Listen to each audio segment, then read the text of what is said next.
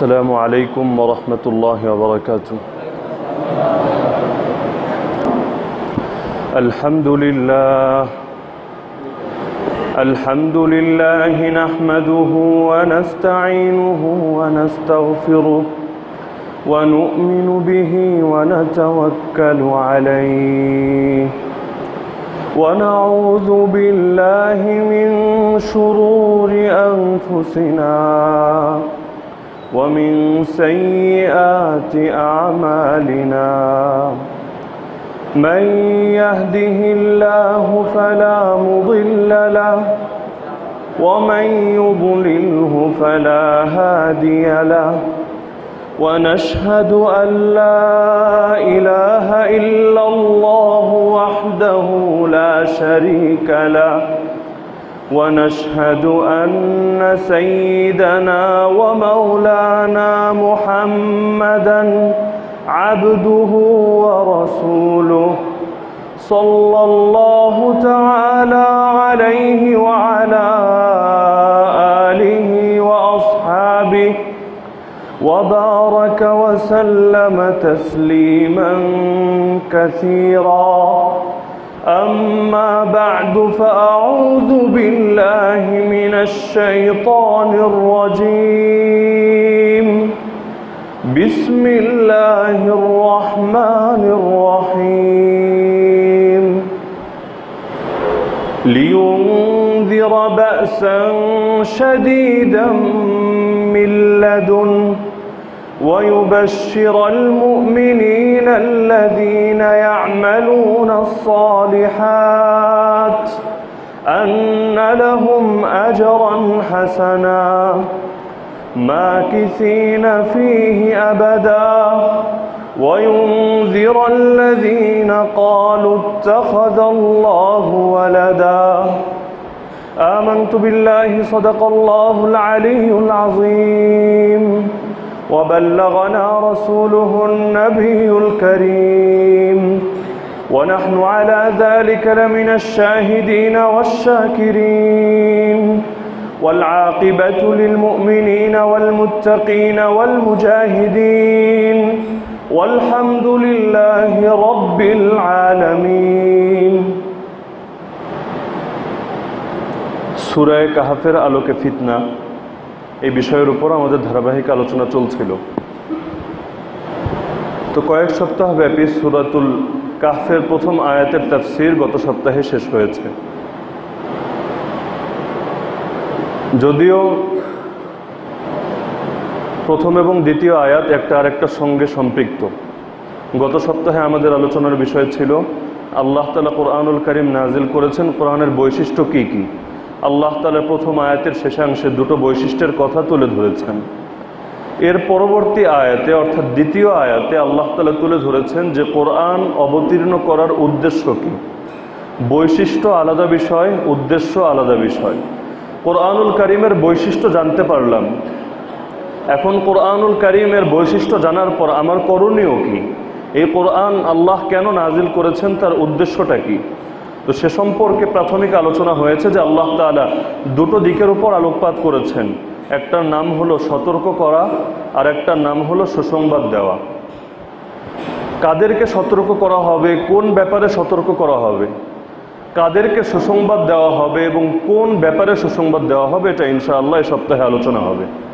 প্রসঙ্গক্রমে আমরা আরও বলেছিলাম যে নবীওয়ালা দাওয়াতের বৈশিষ্ট্যই হলো এই দুটো।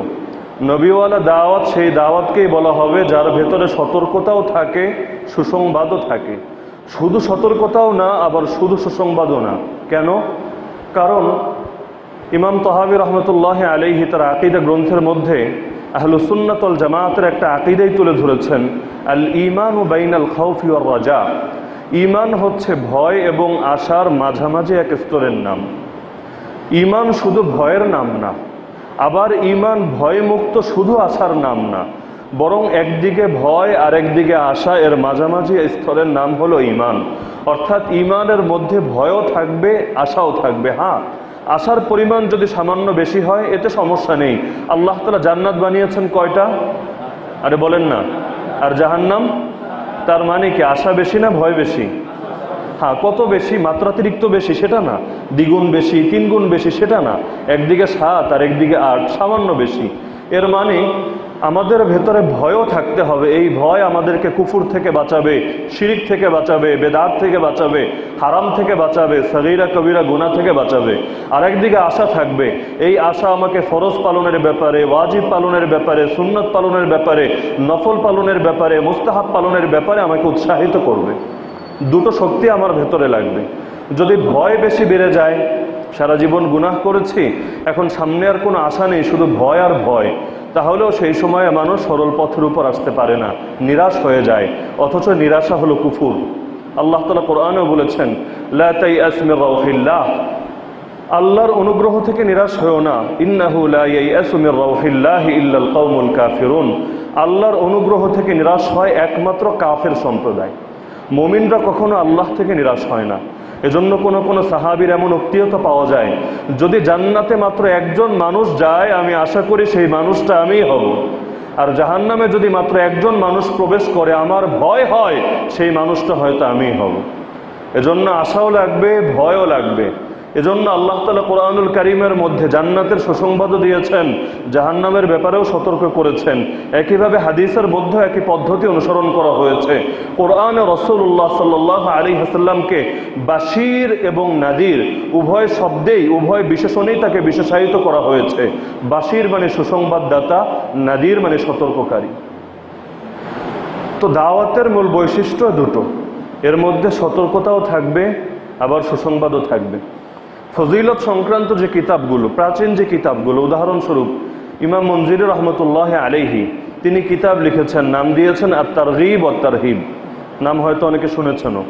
আত-তারগীব মানে আশা প্রদান, আর তারহিব মানে ভীতি প্রদান। অর্থাৎ এই কিতাবের মধ্যে সেসব হাদিসকে সংকলন করা হয়েছে যেই হাদিসগুলোর মধ্যে দুটো বৈশিষ্ট্য আছে। কিছু হাদিস তোমার ভেতরে আশা জাগাবে, কিছু হাদিস তোমার ভেতরে ভয় সঞ্চার করবে। যদি তোমার ভেতরে উভয়টা একসঙ্গে থাকে তাহলে ব্যালেন্স থাকবে, অন্যথায় ব্যালেন্স হারিয়ে যাবে, মানুষ সরল পথ থেকে বিচ্যুত হবে। তো আল্লাহ তাআলা সতর্কতার কথা উল্লেখ করলেন, সুসংবাদের কথা উল্লেখ করলেন। প্রসঙ্গক্রমে আরেকটা বিষয় বুঝে রাখা দরকার, আমাদের সমাজে অন্যদেরকে দ্বীনের দিকে ডাকা বা আহ্বান করা, এ ব্যাপারে আরবি দুটো শব্দ প্রচলিত, একটা হলো দাওয়াত আর একটা হলো তাবলীগ। এর বাইরে কোনো শব্দের সঙ্গে আমরা পরিচিত না। কিন্তু কোরআনুল কারীমে এই বিষয়টা বোঝানোর জন্য আল্লাহ তাআলা আরও কয়েকটা শব্দ ব্যবহার করেছেন। কোরআনের কোনো শব্দ অনর্থক না, এমনকি কোনো জের জবরও তো অনর্থক না। তাহলে এগুলোর মধ্যেও আমাদের জন্য শিক্ষা আছে। যেমন এখানে বলা হলো ইনজার, ইনজার মানে সতর্ক করা, তাবশীর বা ইবশার সুসংবাদ দেওয়া। একইভাবে কোথাও আল্লাহ বলেছেন উপদেশ দেওয়া, ওয়াযাক্কির ফাইন্না যিকরা তানফাউল মুমিনিন ফাযাক্কির লাস্তা আলাইহিম বিমুসাইতির, উপদেশ দাও, তাদেরকে স্মরণ করিয়ে দাও। তো আল্লাহ তাআলা বিভিন্ন শব্দ ব্যবহার করেছেন। এখন কোরআনের শিক্ষাকে যদি উপস্থাপন করতে চাই তাহলে কোরআনের শব্দ ব্যবহার করলে এটা বেশি বাস্তবসম্মত হবে। উদাহরণস্বরূপ সলাৎকে যদি সলাৎ বলি এটাই বেশি বাস্তবসম্মত হয়। যদি নিজেদের থেকে নতুন কোনো নাম আবিষ্কার করে সেটা লাগিয়ে দেই তাহলে খুব বেশি বাস্তবসম্মত হবে না। সিয়ামকে সিয়াম বললেই বেশি বাস্তবসম্মত হয়। তো এভাবে শরীয়তের যে পরিভাষাগুলো আছে, যেটা কোরআনে এসেছে, হাদিসে এসেছে, এই পরিভাষাগুলোই আমাদের জন্য শিক্ষণীয়। এর মধ্যেই তাৎপর্য খুব সুন্দরভাবে উঠে এসেছে। তাবলীগ আমাদের সমাজে প্রচলিত একটা শব্দ, আমরা বলিও তাবলীগ জামাত। যদিও তাবলীগ জামাত বলতে আমরা যেটাকে চিনি, ইলিয়াস রহমতুল্লাহ আলাইহির হাতে যার যেই ধারার সূচনা, তিনি নিজেই বলেছেন আমরা এর নাম তাবলীগ দেইনি, দাওয়াতও দেইনি। লোকেরা এই নামে ডাকা শুরু করেছে, এই নাম আমরা দেইনি। আমরা যদি নাম দিতাম তাহলে নাম দিতাম তেহরিকে ঈমান, অর্থাৎ ঈমানের আন্দোলন। তাহলে বোঝা গেল এটার নাম যারা এই মেহনত শুরু করেছেন তারাই দাওয়াতও দেননি, তাবলীগও দেননি। এই নাম আমরা বানিয়ে নিয়েছি, সমাজের মধ্যে আমরা প্রচার করে ফেলেছি। তাবলীগ কাকে বলে? তাবলীগ আরবি শব্দ, বাংলা অর্থ হলো পৌঁছে দেওয়া। যেমন কোরআনে আল্লাহ তার নবীকে বলেন, ইয়া আইয়ুহার রাসূল বাল্লিগ মা উনজিলা ইলাইকা মির রাব্বিক, হে রাসূল আপনার উপর আপনার রবের পক্ষ থেকে যা কিছু নাজিল করা হয়, সেটা আদেশ সূচক হোক আর নিষেধ সূচক হোক, সুসংবাদ হোক আর ভীতি হোক, ফরজ হোক আর হারাম হোক, রাজনীতি হোক আর অর্থনীতি হোক আর আকীদা হোক আর আমল হোক, জান্নাতের বিষয় হোক আর জাহান্নামের বিষয় হোক, সব আপনি পৌঁছে দিন। তাহলে শব্দ হলো বাল্লিগ, তাবলিগ। পৌঁছে দেওয়া যায় কার কাছে? উদাহরণস্বরূপ, আমার মোবাইলটা আপনি নিয়েছিলেন, আগামীকাল এই মোবাইলটা আপনি আমার কাছে নিয়ে আসলে, এটা হলো পৌঁছে দেওয়া। আমার মোবাইল আমার পকেটেই আছে, এটা কি আপনি আমার কাছে পৌঁছে দিতে পারবেন? তাহলে পৌঁছে দেওয়া যায় সেই জিনিস যেটা নেই, যেটা আছে সেটাকে পৌঁছে দেওয়া বলে না। কোরআনুল কারীমের উসলুবকে যদি আমরা সামনে রাখি, আমরা দেখব কাফেরদেরকে ইসলামের দিকে ডাকা, কাফেরদেরকে ঈমানের দাওয়াত দেওয়া, এই সমস্ত ক্ষেত্রে আল্লাহ তাবলীগ শব্দ ব্যবহার করেছেন। একইভাবে রাসূলও যেমন বিদায় হজের ভাষণে বলেছেন, ফালিউবাল্লিগিশ শাহিদুল গায়বা, এখানে যারা উপস্থিত আছো তারা পৌঁছে দিও তাদের কাছে যারা উপস্থিত নেই, যাদের কাছে দাওয়াত পৌঁছায়নি। তাহলে তাবলীগ মানে পৌঁছানো। কার কাছে পৌঁছানো যায়? যার কাছে পৌঁছেনি তার কাছেই তো পৌঁছানো যায়। শাব্দিক অর্থ, প্রকৃত অর্থ এটাই। হ্যাঁ, ভিন্ন অর্থ যদি ব্যবহার করে সেটা রূপক অর্থ হতে পারে, কিন্তু মূল অর্থ না। তাহলে তাবলীগের মূল অর্থ কি? মুসলমানকে ইমানের দিকে ডাকা না কাফেরকে ইমানের দিকে ডাকা? মুসলমানকে মূল ইমানের দিকে ডাকা হয় না, মুসলমানকে ডাকা হয় আমলের দিকে আর পরিপূর্ণ ইমানের দিকে। মূল ইমান তো তার ভেতরে আছেই, না থাকলে তো তাকে মুমিনও বলতাম না, মুসলমানও বলতাম না। তাহলে তাবলীগ শব্দটা কোরআনে ব্যবহার করা হয়েছে, হাদিসে ব্যবহার করা হয়েছে মৌলিকভাবে কোন দাওয়াতের ক্ষেত্রে? আরে বলেন না, মুসলমানদের দাওয়াত না কাফেরদের দাওয়াত? দাওয়াত বলতে তো উভয়টাই বোঝায়। আল্লাহর নবীরা যখন দুনিয়াতে আসতেন, এসে কি শুধু মুসলমানদেরকে দাওয়াত দিতেন? যদি সবই মুসলমান থাকতো তাহলে নবী আসার দরকার কি ছিল? নবী আসার প্রয়োজনীয়তা তো এখানেই ছিল। আরে আমার নবীও তো সেই সময় এসেছেন যখন কাবা ঘরের ভেতরও 360টা মূর্তি ঢুকে গিয়েছিল। তাহলে নবীদের মূল দাওয়াতের মিশনটা ছিল যারা আল্লাহর পথ থেকে বিচ্যুত হয়ে গিয়েছে, কাফের হয়ে গিয়েছে, তাদেরকে ইমানের দিকে ডাকা। কারণ মৌলিক কালেমাটা নিয়েও যদি কবরে যেতে পারে, একদিন না একদিন জান্নাতে যাবে। আর কালেমা যদি একেবারে নাই থাকে, কোনো দিনে তো জান্নাতে যেতে পারবে না। যে সমস্ত মানুষ মুসলমান আছে, যদি ঈমান থাকে তাদের জান্নাত তো একটা পর্যায়ে নিশ্চিত। কিন্তু যেই মানুষগুলোর ঈমান নসিব হয়নি, তাদেরকে নিয়ে ফিকির করাই তো নবীদের মূল মিশন। তাহলে তাবলীগ মানে পৌঁছে দেওয়া। আর দাওয়া অথবা দাওয়াত, যে শব্দই বলেন, দাওয়াত মানে আহ্বান করা, ডাকা। কিসের দিকে ডাকা? ব্যাপক শব্দ। ইমানের দিকে ডাকা, আমলের দিকে ডাকা, নামাজের দিকে ডাকা, রোজার দিকে ডাকা, কোরআনের দিকে ডাকা, জিকিরের দিকে ডাকা, যে কোনো ডাকাকেই আমরা দাওয়াতের অন্তর্ভুক্ত করতে পারি। হ্যাঁ, বাকি থাকলো মুমিনদেরকে ইমানের কথা স্মরণ করিয়ে দেওয়া, আমলের কথা স্মরণ করিয়ে দেওয়া। কোরআন এই ক্ষেত্রে কোন পরিভাষা ব্যবহার করা হয়েছে? কোরআনুল কারীমে এই ক্ষেত্রে যে কয়েকটা পরিভাষা ব্যবহার করা হয়েছে, এর মধ্যে একটা হলো তাযকির, মানে উপদেশ দেওয়া। যেমন আল্লাহ বলেন, ওয়াযাক্কির, তুমি উপদেশ দাও, ফাইন্না যিকরা তানফাউল মুমিনিন, কারণ উপদেশ মুমিনদের উপকারে আসে। আর একটা শব্দ হলো তালিম। তালিম মানে শিক্ষা দেওয়া।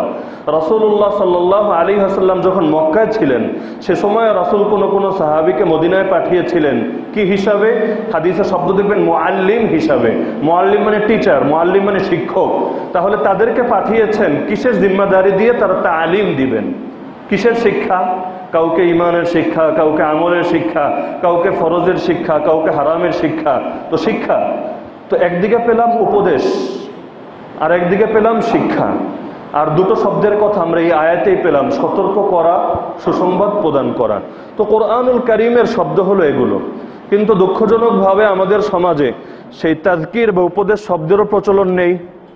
একইভাবে তালিম, শিক্ষাদান, এই শব্দেরও প্রচলন নেই। আমাদের দেশে শিক্ষাদান বলতে বোঝায় যেটা মাদ্রাসায় পড়ানো হয় অথবা অন্যান্য কোনো দ্বীনি প্রতিষ্ঠানের মধ্যে পড়ানো হয়, হাদিসের কিতাব পাঠ করা হয়, এটাকেই মানুষ বোঝে তালিম। একইভাবে তাযকির, উপদেশ প্রদান। এখন উপদেশ প্রদান বলতে কোনো শব্দ আমাদের সমাজে আলাদাভাবে প্রচলিত নেই। এটা কোনো মুরব্বী যদি কাউকে বিশেষ কোনো কথা বলে, সেটাকে উপদেশ হিসাবে দেখানো হয়। কিন্তু যেই মানুষ নিয়মিত আমল করে না, তার সামনে আমল উপস্থাপন করে, এটাও যে উপদেশ, কোরআনের ভাষায় তাযকির, এই শব্দের ব্যবহার আমাদের সমাজে প্রচলিত না। হ্যাঁ, এবার আপনি বলতে পারেন এত শব্দের বিশ্লেষণে যাওয়ার আমাদের কি দরকার? একটা বললেই তো হলো। যদি আমি তাযকির বা তালিমকে তাবলীগ বলি, সমস্যা কি? তাবলীগকে যদি দাওয়াত বলি, সমস্যা কি? একটা বললেই তো হলো। হ্যাঁ, সমস্যা এখানে না, সমস্যার পরের পর্যায়ে। সমস্যাটা কোথায়? প্রতিটার জন্য স্পেশাল ফজিলতের কথা আয়াতেও বলা আছে, হাদিসেও বলা আছে। তাবলীগের ফজিলতের কথাও আছে, সুসংবাদ প্রদানের ফজিলতের কথাও আছে, ভীতি প্রদানের ফজিলতের কথাও আছে, উপদেশের ফজিলতের কথাও আছে, তালিমের ফজিলতের কথাও আছে। আপনি যখন শব্দ কমিয়ে ফেলবেন তখন ফজিলত প্রয়োগের ক্ষেত্রে আপনি এলোমেলো আচরণ করবেন, যেটা আমাদের সমাজে 100% হয়ে থাকে। একজন মানুষ সে তাবলীগের ফজিলত বয়ান করবে, দেখা যায় সে জিহাদের ফজিলত বলতে শুরু করে, আত্মশুদ্ধির ফজিলত বলতে শুরু করে, যেই ফজিলতগুলো এটার সঙ্গে প্রাসঙ্গিক না। হ্যাঁ, দূরবর্তী কানেকশন কোনোটা থাকলে থাকতে পারে, কিন্তু মৌলিকভাবে এটার আলোচ্য বিষয় না। কিন্তু দেখা যায় সব আলোচনা ঘুরে ফিরে এর মধ্যেই সীমাবদ্ধ থাকছে। কেন? অজ্ঞতার কারণে। কারণ শব্দই তো আমরা ভুলে গিয়েছি। এখন এটার সঙ্গে যে ফজিলতগুলো আছে সেটা যে আসলে এটার সঙ্গে প্রযোজ্য এটাই তো জানি না, ইলমি তো হাসিল করিনি। এখন নিজের ভান্ডারে যখন কিছু নাই, এখন অন্যের থেকে চুরি করি, অন্যের থেকে ধার করি। তো এই ধার করার চুরি করার প্রয়োজন কেন ছিল? ইসলাম তো পরিপূর্ণ, সবগুলোর ফজিলত তো আল্লাহ এবং তার রাসূল পরিপূর্ণভাবে জানিয়ে দিয়েছেন, তাহলে চুরি করার তো কোনো দরকার ছিল না। এই কথাগুলো শুনতে খারাপ লাগছে?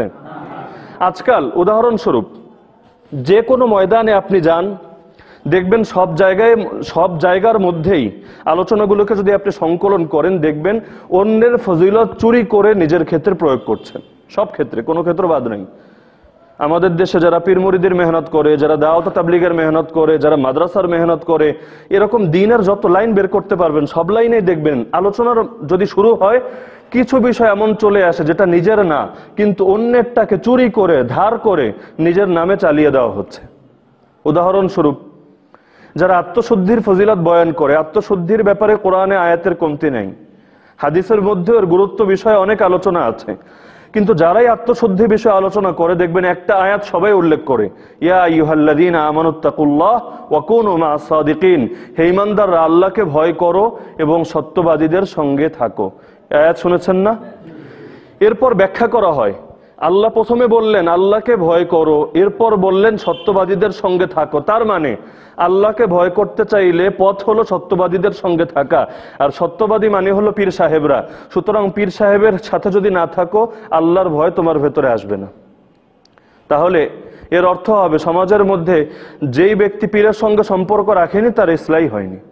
তার মানে ইসলাহ যদি না হয়, আল্লাহর ভয় যদি না থাকে, কোরআনে আল্লাহ বলেছেন জান্নাত রেডি করা হয়েছে তাদের জন্য যারা আল্লাহকে ভয় করে। তাহলে যার ভেতরে আল্লাহর ভয় নাই সে তো জান্নাত থেকেই মাহরুম। তাহলে সিরিয়ালে যদি টান দেন, চেইন বের করেন, তাহলে অর্থ দাঁড়াবে পীরের সঙ্গে থাকলে আল্লাহর ভয় আসে, আল্লাহর ভয় আসলে জান্নাত পাওয়া যায়। পীরের সঙ্গে না থাকলে আল্লাহর ভয় আসে না, আল্লাহর ভয় না আসলে জান্নাত পাওয়া যায় না। মাঝেরটাকে ফেলে দেন, দুটোকে মিলান। তার মানে পীর ধরলে জান্নাতে যাওয়া যাবে, পীর না ধরলে কোনোদিনও জান্নাতে যাওয়া যাবে না। অর্থ তো এটাই দাঁড়াচ্ছে। কিন্তু এই যে সত্যবাদীর ব্যাখ্যা করা হচ্ছে পীর দিয়ে। আমি কিন্তু আগেই বলে এসেছি আত্মশুদ্ধি বিষয়ে কোরআন এবং হাদিসে পর্যাপ্ত আলোচনা আছে, সেটা দেখানোর উদ্দেশ্য না, কিন্তু মূল আলোচনা বাদ দিয়ে চুরি করে যে আলোচনাগুলো করা হয় সেটার দিকে হাইলাইট করা উদ্দেশ্য। মূলটা কেন ধরছো না? অন্যেরটা নিয়ে কেন টানাহেচড়া করছো? এখন আয়াতে বলা হলো সত্যবাদীদের সঙ্গে থাকো। সত্যবাদী কারা? এই পরিচয় কি আমার থেকে নেবেন না কোরআন থেকে নেবেন? আরে বলেন না। কোরআনে আল্লাহ নিজে পরিচয় দিয়েছেন, ইন্নামাল মুমিনুনা আল্লাযীনা আমানু বিল্লাহি ওয়া রাসূলিহি সুম্মা লাম ইয়ারতাবু ওয়া জাহাদু বিআমওয়ালিহিম ওয়া আনফুসিহিম ফি সাবিলিল্লাহ উলাইকা হুমুস সাদিকুন। নিশ্চয়ই মুমিন হলো তারা যারা ঈমান এনেছে আল্লাহর উপর এবং ঈমান এনেছে রাসূলের উপর, আর ঈমান আনয়নের পর কোনো ধরনের সন্দেহে লিপ্ত হয়নি, কোনো ধরনের সংশয় তার ভেতরে আসেনি। ইসলামের ব্যাপারে তার একেবারে আত্মপ্রশান্তি ছিল এবং সে নিজের জান এবং মাল দ্বারা আল্লাহর পথে জিহাদ করেছে। একমাত্র তারাই হলো সত্যবাদী। শব্দটা দেখেন, এটা বলেননি তারাও সত্যবাদী বা তারা সত্যবাদী, এটা না। উলাইকা হুমুস সাদিকুন, তারাই সত্যবাদী। তো এখন এই ব্যাখ্যা কে দিলেন? আরে বলেন না। তো কোরআনের তাফসিরের বিভিন্ন ধাপ আছে। সবচেয়ে শক্তিশালী তাফসির হলো আল কোরআন ইউফাসসিরু বাদুহু বাদা, কোরআনের এক আয়াত আর এক আয়াতের তাফসির করে। তো যেই তাফসির কোরআনে আছে তার চাইতে শক্তিশালী তাফসির পৃথিবীর কেউ করতে পারবে না। তাহলে এবার আসেন, এই আয়াতের মধ্যে কাদের কথা বলা হলো? যাদের কথা বলা হলো, সমাজে কি আয়াতটা তাদের ব্যাপারে প্রয়োগ করা হয়? তাহলে এই যে ব্যাখ্যাটা করা হয় এটা কি 100% সহি ব্যাখ্যা না ভুল ব্যাখ্যা? কিন্তু সমাজে চলছে। একইভাবে আমাদের সমাজে দাওয়াতের বিষয়েও যে আলোচনাগুলো করা হয়, উদাহরণস্বরূপ আল্লাহর পথে এক সকাল বা এক বিকাল যদি সময় দেয় তাহলে দুনিয়া এবং দুনিয়ার চাইতে উত্তম। একইভাবে আল্লাহর পথে যে ধুলোবালিগুলো লাগবে জাহান্নাম তার উপর হারাম হয়ে যাবে। আপনি যে কোনো হাদিসের কিতাব, সহিহ বুখারী, সহিহ মুসলিম, আবু দাউদ, নাসাই, তিরমিজি, ইবনে মাজাহ, মুওয়াত্তা মালিক, মুওয়াত্তা মুহাম্মদ, দারিমি, এরকম যত হাজার হাজার হাদিসের কিতাব আছে, যে কোনো হাদিসের কিতাব খুলে দেখেন, প্রতিটা হাদিসের কিতাব অধ্যায় ভিত্তিক সাজানো থাকে। পবিত্রতা অধ্যায়, নামাজ অধ্যায়, রোজা অধ্যায়, হজ অধ্যায়। নামাজ অধ্যায়ে সেই হাদিসগুলোই আনা হবে যেগুলো নামাজ রিলেটেড, হজ অধ্যায়ে সেই হাদিসগুলোই আনা হবে যেগুলো হজ রিলেটেড। এই হাদিসগুলো একটু সার্চ করে দেখেন কোন অধ্যায় আনা হয়েছে, সব কিতাবে, শুধু এক কিতাবে না, কোন অধ্যায় আনা হয়েছে খুললেই দেখবেন সব কিতাব। বেশি দূরে যেতে হবে না, সিহা সিত্তা অর্থাৎ প্রসিদ্ধ 6 কিতাব, যেটা হাদিসের বিশুদ্ধ 6 কিতাব, কুতুবে সিত্তা বলেন আর সিহা সিত্তা বলেন, যে কোনো মাদ্রাসায় গেলেই পাবেন। দাওরায়ে হাদিসে বুখারী, মুসলিম, আবু দাউদ, তিরমিজি, নাসাই, ইবনে মাজাহ, এই 6টা কিতাব খুলে দেখেন এই হাদিসগুলো কি দাওয়াত অধ্যায়ে এসেছে না জিহাদ অধ্যায়ে এসেছে। সব কিতাবে দেখবেন জিহাদ অধ্যায়ে। তাহলে এটা দাওয়াতের ব্যাপারে প্রয়োগ করলে 100% সহি ব্যাখ্যা না ভুল ব্যাখ্যা? তো বলবেন তাইলে কি দাওয়াতের ফজিলতের দরকার নেই? আরে দাওয়াতের ফজিলতের ব্যাপারে হাজার হাজার হাদিস পড়ে আছে, তুমি ইলম হাসিল করছো না, তোমার দোষ। হাদিসের মধ্যে কোনো কমতি নাই, ইসলামের মধ্যে কোনো ত্রুটি নাই যে আমার আত্মশুদ্ধি বিষয়ে আলোচনা করতে চাইলে অন্য জায়গা থেকে টান দিতে হবে, দাওয়াত বিষয়ে আলোচনা করতে চাইলে অন্য জায়গা থেকে চুরি করতে হবে, তালিম বিষয়ে আলোচনা করতে চাইলে অন্যের থেকে নিতে হবে না। সবগুলো বিষয় পরিপূর্ণ। হাদিসের কিতাব খুললেও দেখবেন প্রতিটা বিষয়ের আলোচনা সমৃদ্ধ। তাহলে টানা হেঁচড়া করাটা কি ভালো নাকি খারাপ? কিন্তু আমাদের সমাজে যে কারো আলোচনা, আমি এখানে নাম উল্লেখ করছি না, কারণ যে কারো আলোচনা সামনে নিয়ে আপনি যে হাদিসগুলো আলোচনার মধ্যে আসবে, হাদিসের কিতাব খুলে একটু যাচাই করে দেখেন কোনটা কোন অধ্যায়ের হাদিস। যদি দেখেন এটা এই অধ্যায়ের হাদিস তাহলে তো ঠিক আছে, যদি দেখেন অন্য অধ্যায়ের হাদিস কিন্তু এমন ভাবে ব্যাখ্যা করা হলো যেন এটা এই ব্যাপারেই নাজিল করা হলো, এর মধ্যেই সীমাবদ্ধ করে দেওয়া হলো, তাহলে তো এটাকে সহি ব্যাখ্যা বলার সুযোগ থাকে না। আমাদের সমাজে আমরা এমনও দেখেছি, বিভিন্ন এলাকার মধ্যে অনেক ভাই এমন আছেন যারা অমুসলিমদের মধ্যে দাওয়াতের মেহনত করেন। হিন্দুদেরকে মুসলমান বানানো, খ্রিস্টানদেরকে মুসলমান বানানো, বৌদ্ধদেরকে মুসলমান বানানো, এটা দরকার আছে নাকি নাই? আরে বলেন না। এমনকি যারা নাস্তিক, যারা মুরতাদ, তাদের পেছনেও তো মেহনত করা উচিত। কারণ এই মানুষগুলো এই অবস্থায় মারা গেলে তাদের আখিরাত যে নষ্ট হবে, বিষয় তো শুধু এতটুকু না, আর দুনিয়ার মধ্যেও তো তারা আমার সঙ্গে দুশ্মনী করছে। আজকে যদি সে ঈমান গ্রহণ করে নেয়, সে আমার ভাই এবং বন্ধুতে পরিণত হবে। আর যদি সে ঈমান গ্রহণ না করে, আরে সে তো আমার প্রতি ভিতরে শত্রুতা পোষণ করে রাখবে। যতই তার পাশে থাকুক না কেন, যতই আমাকে তার আপনজন হিসাবে পরিচয় দেখ না কেন, বিশ্বাসগত জায়গা থেকে একটা দূরত্ব থাকবেই। আল্লাহ না করুক কখনো যদি লড়াইও শুরু হয়ে যায়, তাহলে সে তো আমার পাশে থাকবে না, আমাকে ধরে জবাই করবে। তাহলে দুনিয়াবি বিবেচনায় তো এটা জরুরি ছিল। কিন্তু সমাজে এমনও দেখা যায় যারা অমুসলিমদের মধ্যে দাওয়াতের মেহনত করে, কিছু ভাই তাদের ব্যাপক বিরোধিতা করে। কারা বিরোধিতা করে? যারা নিজেরাও দাওয়াতের মেহনত করে কিন্তু মুসলমানদের মধ্যে। যদি বিশ্বাস না হয় প্রতিটা জেলায় খোঁজ নিতে পারেন, প্রতিটা জেলায়, কোনো জেলা বাদ নাই। এই বাঙালির মন মানসিকতার মধ্যে যে সংকীর্ণতা আছে, মাছে ভাতে বাঙালি, এক মাছ যেমন আরেক মাছকে খেয়ে ফেলে, তো এই জাতির মধ্যেও যে সংকীর্ণতা আছে, এর ব্যাপক একটা দৃষ্টান্ত এটা। ইসলামের যতগুলো সেক্টর, দরকার ছিল একজন আরেকজনের সহায়ক হবে। একসঙ্গে এক মানুষ সব কাজ করতে পারে না। আমি কওমি মাদ্রাসায় আছি, আপনি আলিয়া মাদ্রাসায় আছেন, আমি আপনাকে সাহায্য করব, আপনি আমাকে সাহায্য করবেন। আমি আত্মশুদ্ধির মেহনত করি, আপনি দাওয়াতের মেহনত করেন, আপনি আমার ভাই, আমি আপনার ভাই। যে কাজটা আপনি করতে পারছেন না কিন্তু করা উচিত, আমি করে দিচ্ছি। আর যে কাজটা আমি করতে পারছি না কিন্তু করা উচিত, আপনি করে দিচ্ছেন। আরে সকলে তো এখানে এক দেহের মতো হয়ে থাকা দরকার ছিল, কিন্তু হয়ে গেছে এতটা উল্টো যে এখন হালত এতটাই সঙ্গীন, এমনও হয় কখনো এক মসজিদের লোকেরা আর এক মসজিদের লোকদেরকে দেখতে পারে না, এক মাদ্রাসা আর এক মাদ্রাসার উন্নতি সয়ে নেয় না।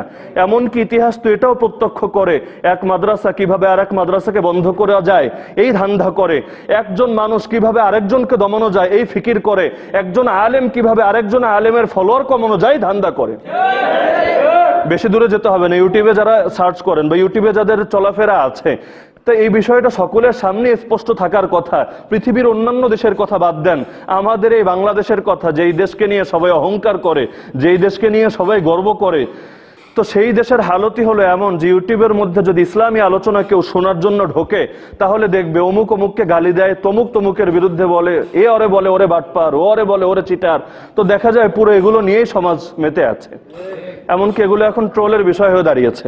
অথচ হওয়া দরকার ছিল কি এটা না উল্টোটা? আল্লাহ তাআলা কোরআনে তো আদেশই করেছিলেন এটা, ওয়া তাআওয়ানু আলাল বিররি ওয়াত তাকওয়া, নেক কাজ এবং তাকওয়ার কাজে পরস্পর পরস্পরকে সহযোগিতা করো। যদি সহযোগিতা করতে নাও পারো, বিরোধিতা করে নিজের জাহান্নাম কামানো তো কোনোভাবেই উচিত না। এমন হতে পারে যে আমার ভেতর সংকীর্ণতা আছে, আমি অন্যকে সাহায্য করতে পারছি না, ঠিক আছে মেনে নিলাম, অন্যের বিরোধিতা কেন করছি? যদি এমন হয় সেটাও ইসলামের অংশ, আমার কাজটাও ইসলামের অংশ, আমি তার বিরোধিতা করার মানে তো হলো ইসলামেরই বিরোধিতা করা। আর ইসলামের বিরোধিতা যদি কেউ করে আল্লাহর পাকড়াও থেকে সে তো কোনো দিনও বাঁচতে পারবে না। তো যাই হোক, এখানে আল্লাহ তাআলা দাওয়াতের দুটো বৈশিষ্ট্য তুলে ধরলেন। এক নম্বরে বললেন সতর্কতা, দুই নম্বরে বললেন সুসংবাদ প্রদান। কাদেরকে সতর্ক করার জন্য আর কোন ব্যাপারে সতর্ক করার জন্য? প্রথমে আল্লাহ এটা উল্লেখ করলেন যে কোন ব্যাপারে সতর্ক এটা আগে শোনো, কাদেরকে সতর্ক এটা পরে শোনো। প্রথমে বললেন লিয়ুনযিরা বা'সান শাদীদাম মিন লাদুন, আল্লাহ সতর্ক করছেন তার পক্ষ থেকে কঠিন শাস্তির ব্যাপারে। এখানে আল্লাহ দুটো শব্দ ব্যবহার করেছেন। এক নম্বর হলো কঠিন শাস্তি। শাস্তি মানেই তো এটা আমাদের জন্য সওয়াটা কঠিন, আর আল্লাহ যত বড় তার শাস্তি তত বড়। সেখানে আল্লাহ নিজের থেকে আবার শব্দ লাগিয়ে দিচ্ছেন কঠিন। এরপরে আবার বলছেন মিল্লাদুনহু, তার পক্ষ থেকে। শাস্তি বোঝানোর জন্য আরবিতে অনেক শব্দ ব্যবহার করা হয়। যেমন একটা শব্দ আমরা সকলে জানি, আযাব। আমরা বলি না আল্লাহর আযাব, আল্লাহর গজব। এখানে কিন্তু আল্লাহ আযাব শব্দ বলেননি, আল্লাহ শব্দ বলেছেন বা'সুন। আরবি শব্দ হলো বা'সুন। বা'সুন শব্দটা কোরআনে 100-র বেশি আয়াতে ব্যবহার হয়েছে, বিভিন্ন জায়গায় বিভিন্ন অর্থে এসেছে। কোথাও যুদ্ধে অর্থে, কোথাও কঠিন শাস্তি অর্থে, বিভিন্ন অর্থে এসেছে। মুফাসসিরগণ এই আয়াতের ব্যাখ্যায় লেখেন, সবগুলো তাফসীরকে সামনে রাখলে স্পষ্ট হয় এখানে যে কোনো প্রকার শাস্তি উদ্দেশ্য না, বরং কারো সঙ্গে কারো যুদ্ধ হয়, এই যুদ্ধের কারণে উভয় পক্ষেরই ক্ষতি হয়। এই যুদ্ধের কারণে যে ক্ষতিটা হয়, যে শাস্তিটা উপরে নেমে আসে, এটাকে বলা হয় বা'সুন। তার মানে আল্লাহ সতর্ক করছেন কোন শাস্তির ব্যাপারে? যুদ্ধের পর মানুষের উপর যে হালতটা আসে, আমরা জানি যেমন ৭১ এই দেশে যুদ্ধ হয়েছে, ৭১-এর কয়েক বছর পরে যে পরিমাণ দুর্ভিক্ষ হয়েছে এটা সকলের সামনে স্পষ্ট। শুধু এখানে না, যে কোনো দেশই যুদ্ধ যাদের হবে, যুদ্ধের পর তাদের অর্থনৈতিক অবস্থা অনেক খারাপ হবে। শুধু অর্থনীতি না, সব ক্ষেত্রেই তাদের রাষ্ট্রের অবস্থা খুবই খারাপ হবে। তা আল্লাহ বলছেন যে আমি তোমাদেরকে সতর্ক করছি সেই শাস্তির ব্যাপারে, যেই শাস্তি একজনের সঙ্গে আরেকজনের যুদ্ধ হলে তারপর আপতিত হয়। এরপর বলছেন মিল্লাদুনহু, এই শাস্তিটা আমার পক্ষ থেকে। ইলম, আল্লাহ কোরআনে ইলমের কথা বলেছেন যে ইলম হলো দুই প্রকার। এক প্রকার ইলম হলো যেটা উপায় উপকরণের দ্বারা অর্জিত হয়, বইয়ের দ্বারা, শিক্ষকের দ্বারা, লেকচার শোনার দ্বারা, এটা হলো এক প্রকার ইলম। আর এক প্রকার ইলমের আলোচনা আল্লাহ সূরা কাহাফে উল্লেখ করেছেন, যেটার নাম হলো ইলমাম মিল্লাদুনহু বা ইলমে লাদুন্নি। অর্থাৎ যে ইলম কোনো উপায় উপকরণ দ্বারা অর্জিত হয় না, কোনো বই দ্বারা না, কোনো শিক্ষক দ্বারা না, বরং যেই ইলম আল্লাহ তার নিজের পক্ষ থেকে তার বান্দার অন্তরে দিয়ে দেন। উদাহরণস্বরূপ আমার নবীর যে ইলম ছিল, এই ইলম কি বই থেকে এসেছে, কাগজ কলম থেকে, শিক্ষক থেকে, কোনো মাদ্রাসা বা কোনো বিদ্যালয় থেকে? ইলম এসেছে কার পক্ষ থেকে? একইভাবে বড় বড় আলেম যারা, তাদেরও দেখা যায় ইলমের একটা পর্যায়ে গিয়ে তারা এমন এমন সূক্ষ্ম সূক্ষ্ম বিষয় আলোচনা করেন যে আলোচনাগুলো কোরআন হাদিসের সঙ্গে প্রাসঙ্গিক, কিন্তু সাধারণভাবে বইপত্রে খুঁজে পাওয়া যায় না। তাহলে বললেন কিভাবে? এটাকেই বলা হয় ইলমে লাদুন্নি বা ইলমাম মিন লাদুনহু, যে আল্লাহ তাআলা ইলম তার পক্ষ থেকে দান করেন। উদাহরণস্বরূপ হাজী ইমদাদুল্লাহ মুহাজিরে মক্কি রহমতুল্লাহি আলাইহি, যাকে বলা হয় সাইয়্যিদুত তাইফা, অর্থাৎ ওলামায়ে দেওবন্দ বা কওমি সকল আলেমের মুরব্বী যিনি, এই হাজী ইমদাদুল্লাহ মুহাজিরে মক্কি, তিনি লেখাপড়া করেছেন কাফিয়া জামাত পর্যন্ত, অর্থাৎ এসএসসি সমমান পর্যন্ত তার লেখাপড়া করা। কিন্তু কঠিন কঠিন বিষয়ে, হাদিসের বিভিন্ন বিষয়ে মানুষ বোঝার জন্য তার শরণাপন্ন হতো, অথচ তার একাডেমিক শিক্ষার এই অবস্থা। তাহলে এই ইলমটা কোত্থেকে আসলো? একইভাবে যুদ্ধ এবং শাস্তিও দুই প্রকার। একটা হলো যেই শাস্তি বা যেই হালত, কঠিন হালত আমাদের বিভিন্ন উপায় উপকরণের দ্বারা আসে। উদাহরণস্বরূপ এক দেশ আরেক দেশের সঙ্গে যুদ্ধ করে, তো যুদ্ধের কারণে যে হালত সৃষ্টি হয়, এটা হলো এক প্রকার দুনিয়ার কঠিন হালত। এখানে আল্লাহ বলছেন না, এই শাস্তির ব্যাপারে তোমাদেরকে সতর্ক করছি না, তোমাদেরকে সেই শাস্তির ব্যাপারে সতর্ক করছি যেটা খোদ আল্লাহর তরফ থেকে আসে। তাহলে ইলম যেমন দুই প্রকার, শাস্তিও কয় প্রকার? আরে বলেন না। উদাহরণস্বরূপ খালিদ বিন ওয়ালিদ যদি কোনো কাফের সম্প্রদায়ের উপর অ্যাটাক করেন, তাহলে তাদের উপর যে শাস্তিটা নেমে আসবে, এই শাস্তিটা হলো দুনিয়ার কোনো উপায় উপকরণ থেকে নেমে আসা। পক্ষান্তরে কিছু শাস্তি এমন যেটা সরাসরি আল্লাহর পক্ষ থেকে আসে, যেমন আল্লাহ অতীতে বিভিন্ন সম্প্রদায়কে ধ্বংস করেছেন। যেই শাস্তি আল্লাহর পক্ষ থেকে আসে সেটাকে কেউ রোধও করতে পারে না, এবং সেটা সয়ে নেওয়ার মতো ক্ষমতাও কারো ভেতরে নাই। তো এখানে আল্লাহ তার শাস্তির ব্যাপারে সতর্ক করছেন, কিন্তু কোন শাস্তি? যেই শাস্তি একেবারে কার থেকে আসবে। তাহার মানে এই শাস্তিকে ঠেকানোর মতো বা রোধ করার মতো বা সয়ে নেওয়ার মতো ক্ষমতা পৃথিবীতে কারো নেই। হ্যাঁ, এবার আলোচনার বিষয় হলো এই সতর্ক কাদেরকে করছেন, আমাকে, আপনাকে, নাকি অন্য কাউকে? আল্লাহ এর পরবর্তী আয়াতে এটা তুলে ধরেছেন। যেহেতু সূরা কাহাফ হলো দাজ্জালের ফিতনা থেকে রক্ষা কবচ, আর দাজ্জালের ফিতনার সঙ্গে দুটো গ্রুপ জড়িয়ে আছে। একটা গ্রুপের নাম হলো ইহুদি, যারা দাজ্জালের পূজাই করে, দাজ্জালের জন্য অপেক্ষায় আছে, দাজ্জালকে যারা নিজেদের মুক্তির দূত এবং ত্রাণকর্তা মনে করে। আর আরেকটা দল হলো এদের সহযোগী, যারা হলো খ্রিস্টান। আকীদা বিশ্বাস থেকে যদিও ইহুদি এবং খ্রিস্টান দুই মেরুর দুই বাসিন্দা ছিল, এমনকি ইহুদিরা ঈসা আলাইহিস সালামকে হত্যা করার জন্য তার ঘরকে ঘেরাও করে ফেলেছিল, আর খ্রিস্টানদের আকীদা হলো তারা হত্যাই করে ফেলেছে। তো দরকার ছিল কোনোদিনও তারা একত্রে মিলিত হবে না। কিন্তু বর্তমান দুনিয়াতেও দেখেন, আমেরিকা আর ইসরায়েল, খ্রিস্টবাদের ধ্বজাধারী আর ইহুদিবাদের ধ্বজাধারী, এরা কি মিত্র নাকি শত্রু?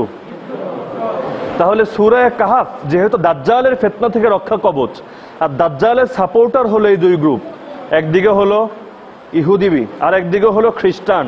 যদিও খ্রিস্টানরা আকীদাগতভাবে তাদের সহযোগী হওয়া উচিত ছিল না, কিন্তু বস্তুবাদী দুনিয়ার লোভে পড়ে, নিজেদের ক্ষমতার লোভে, বিভিন্ন স্বার্থে তারা ইহুদিদের সঙ্গে আপোষ করে নিয়েছে এবং তাদের সঙ্গে ঐক্য গড়ে নিয়েছে। এজন্য দাজ্জালের ফিতনা থেকে যদি রক্ষা পেতে চাই, তো সূরা কাহাফ তো আমাদের জন্য রক্ষা কবচ। এই সূরা কাহাফে দুই গোষ্ঠীর ব্যাপারেই তো সতর্ক করতে হবে। এক গোষ্ঠী হলো ইহুদি, আর এক গোষ্ঠী হলো খ্রিস্টান। তো আল্লাহ এর পরবর্তী আয়াতে বলে দিচ্ছেন, আমি সতর্ক করছি তাদের ব্যাপারে, ওয়ায়ুনদিরাল্লাযীনা ক্বালু ইত্তাখাযাল্লাহু ওয়ালাদা, যারা বলে আল্লাহ তাআলা সন্তান গ্রহণ করেছেন। এখন আমরা যদি খোঁজ করি আল্লাহ সন্তান গ্রহণ করেছেন এই বিশ্বাস কাদের, তাহলে সর্বপ্রথমে যাদের নাম উঠে আসবে তারা হলো খ্রিস্টান। কারণ খ্রিস্টানদের আকীদার ভিত্তি দাঁড়িয়ে রয়েছে ট্রিনিটির উপর, ত্রিত্ববাদের উপর, অর্থাৎ যিশু হলো আল্লাহর পুত্র। এই আকীদাকে যদি বাদ দেওয়া হয়, তাহলে বর্তমান খ্রিস্টবাদ, যেটা খ্রিস্টবাদের নামে প্রচলিত রয়েছে, এই ধর্মই আর থাকবে না। ধর্মের মূল ভিত্তি দাঁড়িয়ে আছে এর উপর। তাহলে আল্লাহ তাআলা, এবার আয়াতটাকে মিলান, আল্লাহ তার পক্ষ থেকে শাস্তির ব্যাপারে সতর্ক করছেন। যেই শাস্তিকে কেউ রোধ করতে পারবে না, যেটা হবে সুকঠিন শাস্তি, এবং এমন শাস্তি যেটা যুদ্ধের পরে আপতিত হয়। আর আল্লাহ প্রথমেই সতর্ক করছেন তাদেরকে যারা বলে আল্লাহ সন্তান গ্রহণ করেছেন। তার মানে এই আয়াতের আলোকে, সূরা কাহফের দ্বিতীয় এবং তৃতীয় আয়াতের আলোকে আমরা নির্দ্বিধায় বলতে পারি, কারণ কোরআনুল কারীমের ব্যাপারে আমরা আগেই আলোচনা করে এসেছি, কোরআন কি সন্দেহ যুক্ত না সন্দেহ মুক্ত? তাহলে কোরআনের যে কোনো আয়াত, যে কোনো শিক্ষার ব্যাপারে আমরা আকীদা রাখবো সন্দেহের সাথে না সন্দেহে বাদে? তাহলে আল্লাহ সতর্ক করে দিচ্ছেন এখানে কাদেরকে? খ্রিস্টানদেরকে। প্রথমতই এক নম্বরেই খ্রিস্টানদেরকে। এবং কোন ব্যাপারে সতর্ক? তার কঠিন শাস্তির ব্যাপারে, ভীষণ শাস্তির ব্যাপারে, যেই শাস্তি দুনিয়ার উপায় উপকরণ থেকে আসবে না, একেবারে ডাইরেক্ট তার পক্ষ থেকে আসবে।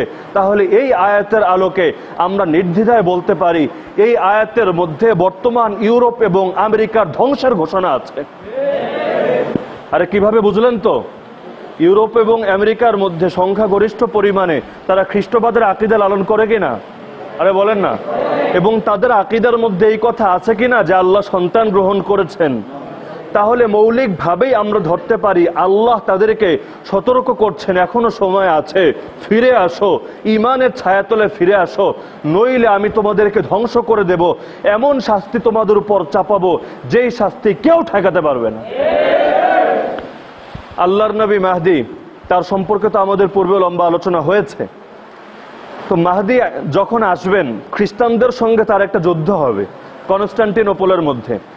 তো সেই যুদ্ধের ব্যাপারেও হাদিসে বর্ণনা আছে। সেই যুদ্ধে কোনো তীর তরবারি দিয়ে তার বিজয় আসবে না, লড়াই করতে হবে না, কোনো কামানের গোলাও চালাতে হবে না, বরং তারা সেখানে গিয়ে তাকবীর ধ্বনি দেবে, লিল্লাহি তাকবীর, আল্লাহু আকবার।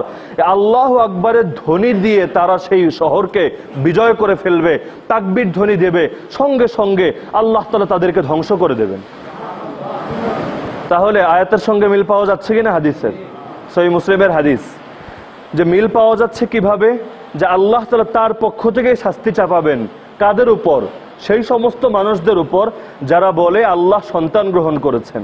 হ্যাঁ, আল্লাহ কিন্তু ডাইরেক্ট বলতে পারতেন খ্রিস্টানদেরকে সতর্ক করছি, না বলে ঘুরিয়ে বললেন যে তাদেরকে সতর্ক করার জন্য যারা বলে আল্লাহ সন্তান গ্রহণ করেছেন। দুটো কথার মধ্যে পার্থক্য কি? পার্থক্য কোরআনের মধ্যে উঠে এসেছে। খ্রিস্টানরা তো বলেই যে আল্লাহ পুত্র সন্তান গ্রহণ করেছেন, কথাটা খেয়াল করবেন। খ্রিস্টানরা তো বলেই আল্লাহ পুত্র সন্তান গ্রহণ করেছেন। কোরআনে সূরা তাওবার মধ্যে আল্লাহ জানিয়েছেন ইহুদিদের একটা গোত্রও বলে উজায়ের হলো আল্লাহর পুত্র। খ্রিস্টানরা বলে ঈসা হলো আল্লাহর পুত্র। ইহুদিদের একটা গোত্র আছে যারা বলে উজায়ের হলো আল্লাহর পুত্র। আর মুশরিকদের একটা গোত্র আছে যারা বলে ফেরেশতারা হলো আল্লাহর কন্যা। তাহলে গোষ্ঠী কয়টা পেলাম? এক নম্বরে খ্রিস্টান, যাদের ধর্মের ভিত্তি হলো এই আকীদার উপর আল্লাহ সন্তান গ্রহণ করেছেন। শব্দটা কিন্তু সন্তান, ছেলে না। সন্তান কিন্তু ছেলেও হতে পারে, মেয়েও হতে পারে। তা আল্লাহ বললেন যারা সন্তান গ্রহণ করেছে এই কথা বলে, তার মানে এক নম্বরে খ্রিস্টানদের ধ্বংসের বাণী আল্লাহ আয়াতে বলেছেন। দুই নম্বরে ইহুদিদের একটা গোত্র যেহেতু বলে উজায়ের হলো আল্লাহর পুত্র, তাদের ধ্বংসের কথাও আল্লাহ আয়াতে উল্লেখ করেছেন। মুশরিকদের একটা গোত্র যেহেতু বলে ইত্তাখাযাল্লাহু ওয়ালাদা, আল্লাহ তাআলা সন্তান গ্রহণ করেছেন, ওয়ালাদ আল্লাহ, কোরআনে আল্লাহ তাআলা শব্দ বলেছেন, তারা বলে আল্লাহ বাচ্চা জন্ম দিয়েছেন। এজন্য আল্লাহ তাআলা সূরা ইখলাসে একটা আয়াত নাযিল করেছেন, লাম ইয়ালিদ ওয়া লাম ইউলাদ, আল্লাহ কোনো বাচ্চা জন্ম দেননি এবং তিনি নিজেও কারো থেকে জন্ম নেননি। তাহলে আয়াত একটা, কিন্তু তিন গোষ্ঠীর ধ্বংসের বার্তা এখানে উঠে এসেছে। এক নম্বরেই হলো খ্রিস্টান, দুই নম্বরে হলো ইহুদি, তিন নম্বরে হলো মুশরিক। আচ্ছা, এবার আমরা আসি, তারা এই মানুষগুলোকে আল্লাহর পুত্র কেন বলে? কেন ঈসাকে আল্লাহর পুত্র বলে, উজায়েরকে আল্লাহর পুত্র বলে? আল্লাহর বান্দা বলতে পারত। আচ্ছা, তারা কেন আল্লাহর পুত্র বলে এটা বোঝার আগে আমাদের সমাজের হালতের দিকে যদি তাকাই, আমরা দেখব তারা তো বলে আল্লাহর পুত্র, আমাদের অনেক মানুষ এমন আছে যারা ডাইরেক্ট আল্লাহই বানিয়ে দেয়। তারা বলে আল্লাহর পুত্র, একটু ছোট আছে ধাপে। আর কিছু মানুষ এমন আছে যারা এমন এমন কথা বলে, এমন এমন আকীদা পোষণ করে, কেমন যেন তাকে আল্লাহই বানিয়ে দিয়েছে। আল্লাহর পুত্র তারা কেন বলে? বেশি ভালোবাসার কারণে তারা এই কথা বলে। তারা মনে করে যদি বলি আল্লাহর বান্দা তাহলে মানটা ছোট হয়ে যায়, কারণ সবাই তো আল্লাহর বান্দা, আমিও আল্লাহর বান্দা, তুমিও আল্লাহর বান্দা। এখন নবীর ব্যাপারেও যদি বলি নবী আল্লাহর বান্দা, নবীর মানহানি হয়। তাহলে বান্দার চাইতে যদি বড় বানাতে যাই, ডাইরেক্ট আল্লাহ এই কথা বলার তো সুযোগ নাই, তাহলে মাঝামাঝি একটা স্তরে রাখি, তিনি আল্লাহও না বান্দাও না, আল্লাহ এবং মাঝামাঝি, অর্থাৎ আল্লাহর পুত্র, যাকে আল্লাহ তার সৃষ্টির কাছে পাঠিয়েছেন তাদের হেদায়েতের জন্য। তার মানে তারা ধ্বংস হয়েছে ঘৃণার কারণে না ভালোবাসার কারণে? আরে বলেন না, লিমিটেড ভালোবাসা না আনলিমিটেড ভালোবাসা? এজন্যই রাসূলুল্লাহ সাল্লাল্লাহু আলাইহি ওয়াসাল্লাম শেষ জীবনে উম্মতকে সতর্ক করেছেন, লা তুতরুনি, খবরদার আমার প্রশংসায় বাড়াবাড়ি করবে না। কামা আতরাতিন নাসারা ঈসা ইবনে মারইয়াম, যেমন খ্রিস্টানরা মারইয়ামের পুত্র ঈসার প্রশংসায় বাড়াবাড়ি করেছিল। বাড়াবাড়ি করতে করতে আল্লাহর বান্দাকে আল্লাহর পুত্রই বানিয়ে দিয়েছে। সুতরাং তোমরা বাড়াবাড়ি করবে না। ফাইন্নামা আনা আব্দুল্লাহি ওয়া রাসূলুহু, হে আমার উম্মত ভালো করে শুনে রাখো, আমি আল্লাহর বান্দা এবং তার রাসূল। ফাকুলু আব্দুল্লাহি ওয়া রাসূলুহু, সুতরাং মুমিন হয়ে থাকলে এই কথাই বলবে মুহাম্মদ হচ্ছে আল্লাহর গোলাম এবং তার রাসূল। তাহলে রাসূলকে আল্লাহর গোলাম বললেই কোরআন এবং হাদিসের উপর আমল হয়, আর রাসূলকে আল্লাহর গোলাম না বলে আল্লাহর পুত্র বললে কোরআন এবং হাদিসের বিরোধিতা হয়। তাহলে ভালোবাসতে হবে। আল্লাহ এবং তার রাসূলকে যে ভালোবাসে না তার তো ঈমানই নাই। এমনকি হাদিসে তো রাসূল জানিয়েছেন, লা ইউমিনু আহাদুকুম হাত্তা আকুনা হাব্বা ইলাইহি মিন ওয়ালিদিহি ওয়া ওয়ালাদিহি ওয়ান নাস আজমাইন, তোমাদের কেউ ততদিন পর্যন্ত মুমিনই হতে পারবে না যতদিন না আমি নবী তার কাছে তার নিজের জীবন, তার সন্তান সন্ততি, তার পিতা মাতা এবং দুনিয়ার সকল মানুষের চাইতে বেশি প্রিয় না হব। তাহলে রাসূলকে তো ভালোবাসতেই হবে, নিজের প্রাণের চাইতেও বেশি ভালোবাসতে হবে। এমনকি আমার নিজের উপর আমার হক যতটুকু আছে, আমার নিজের উপর রাসূলের হক তার চেয়ে বেশি। একটা উদাহরণ দিয়ে বুঝাই। হাকিমুল উম্মত মুজাদ্দিদে মিল্লাত শাহ আশরাফ আলী থানভী নওয়ারাল্লাহু মারকাদাহ লেখেন, একজন মানুষ সে যদি চায় আমি পাহাড়ের উপর উঠে পাহাড়ের চূড়ায় আরোহণ করে নিচে ঝাঁপ দিয়ে আত্মহত্যা করব, এটা জায়েজ নাকি না জায়েজ? সন্দেহ আছে ব্যাপারে? কিন্তু আল্লাহর নবী যদি কাউকে আদেশ করেন তুমি পাহাড়ের চূড়ায় আরোহণ করে নিচে তুমি ঝাঁপ দাও, সেই ব্যক্তির জন্য আদেশ পালন করা ওয়াজিব হয়ে যায়।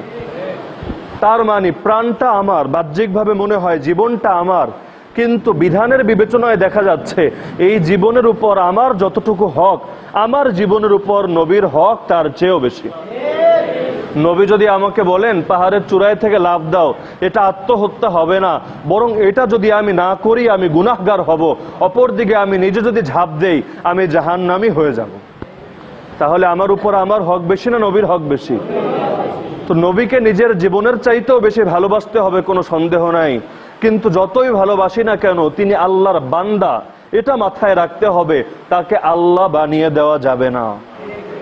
কাউকে যদি আল্লাহর পুত্র বলা হয়, এবার খেয়াল করেন, বাঘের পুত্র বাঘ হয় না মানুষ হয়? গাধার পুত্র কি হয়?